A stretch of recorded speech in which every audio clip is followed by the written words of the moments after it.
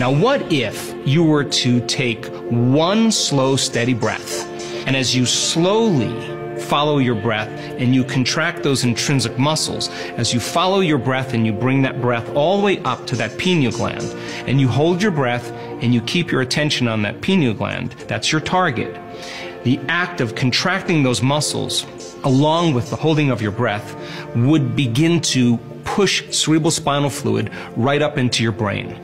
And as you begin to hold your breath, you're pushing that cerebral spinal fluid right up against the crystals of the pineal gland.